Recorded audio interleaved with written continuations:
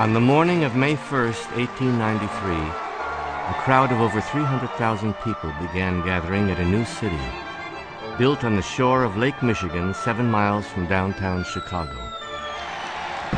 No crowd of this size had ever before been assembled in one place in the United States.